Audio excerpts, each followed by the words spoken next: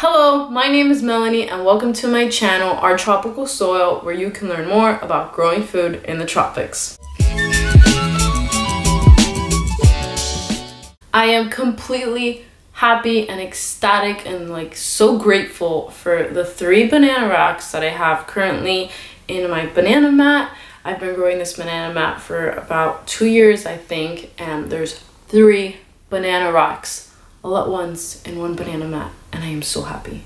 It's pretty awesome. We're gonna have so many bananas. So I'm gonna tell you how this all ended up happening, where I have 3 banana racks. I got my banana pup from the Going Bananas nursery, and I'll leave a link down below to that nursery so you can see it. And it was a Cavendish variety. It's a common variety. I just got it because it was familiar.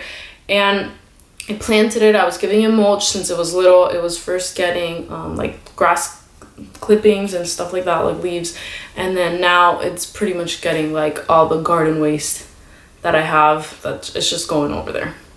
And I also was watering it really well when it was young. Now it doesn't get watered that much, but yeah, I was watering it a lot. So when I got the banana pup that I'm showing you right here, I also ended up getting this plantain variety, and the banana variety always grew faster than the plantain variety. I think the plantain has some fungal issues. The actual plantains, when it produced, had fungal problems, and it seems like at the base of the plant there's some fungal issues also.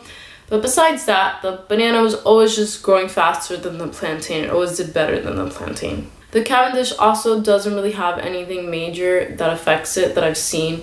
It does have some fungal issues on the leaves, but I mean, it's producing well, and the bananas aren't affected by the fungal issue.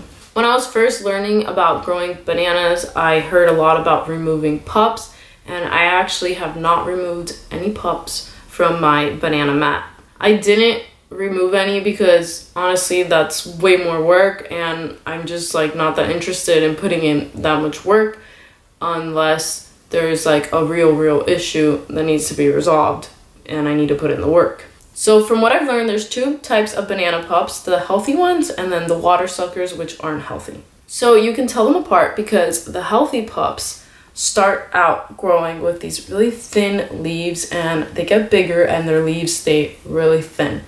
And that's because they're closer to the mother plant. Like the corm, it's closer to the center of the corm and closer to the mother plant, so it gets a lot of its nutrients from the mother plant, so it doesn't need those big leaves to do all of the photosynthesis by itself. So with the water sucker, it's further away from the mother plant and it doesn't get all those nutrients like the healthy pup would. So it needs to grow these big leaves when it's young to be able to photosynthesize.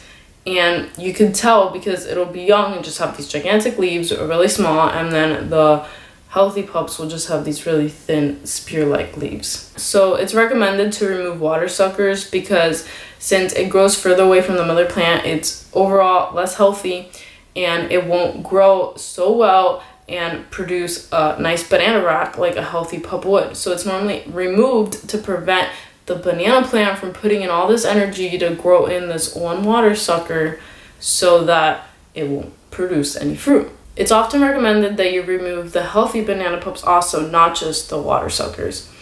So you basically want to have an adult large stem, that's the one producing, and then a middle one, and then a really young one. And any other ones that come up, you're supposed to remove them, which you can do with a shovel or a specific tool they have to cut away the banana pup from the corm, which then you could plant in a new area and get a whole new banana mat. You only want to propagate your bananas with the healthy banana pups, not the water suckers, because again, those will not grow that well. So I was not interested in doing that work, and it obviously wasn't that much of an issue. I think in a commercial setting, then it probably makes sense to remove the other banana pups, even if they're healthy, and propagate them and stuff, because there's probably a slight difference in productivity, and that's why they recommend it. But I think for the home gardener, you really shouldn't worry about that, because then you're gonna just be putting in all this work, and I don't think the productivity is gonna be that much of a difference. But I think you do want to remove the water suckers though, because they're not going to end up producing a good banana rack, if at all. And you really want that growing, so you can just cut it at the base of the soil and then like let it to compost over the banana plant. Besides all the mulch and organic matter I give it and the water, I do think maybe this banana mat is doing better because it's next to my potted plants. So my potted plants have like this regular garden soil from Home Depot that I bought, and that soil has like fertilizers and stuff, and honestly, like, I'd rather be using homemade compost and homemade like potting soil to put into these pots, but it's honestly like the most convenient and cheapest option, so that is what I was just using. But ideally I want to move away from that. And yeah, so the bananas are next to the potted plants, and the potted plants obviously have like leachate as the rains and when I water them and stuff, and that nutrition is probably going into the soil and helping this banana plant a little bit at least. So to see if the fertilizer is having a huge effect on my banana mat, I want to take a pup and plant it somewhere else and see how it does and see how productive it is with just getting garden waste and water and like compost and stuff, and see how well it does. I think it should do pretty well because people in Miami have banana plants growing everywhere, and I don't think everyone's like fertilizing their plants on a regular basis, and they still produce. So I think with love and care and no like synthetic store-bought fertilizers, then it's gonna do pretty well. So my banana mat did produce one banana rack already, and it was really good. The fruit were excellent in flavor, they were really sweet, and they were really big.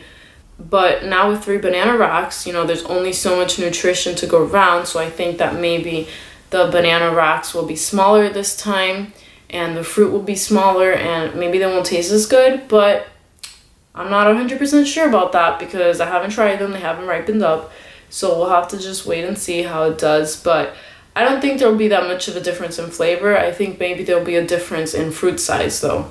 And there's also the practice of thinning fruit on fruit trees, which is where you remove some of the fruit to allow the remaining fruit to get bigger. So I think there's probably a similar effect with that in the bananas.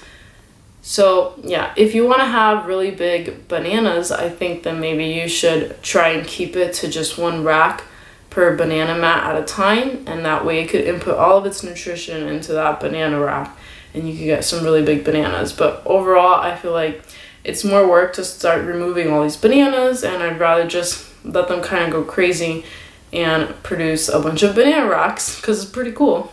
Right here, I'm going to leave a video for you to watch next about my tropical fruit orchard that I have. And if you like this video, don't forget to like it down below and hit the subscribe button so you don't miss out on any of my future videos.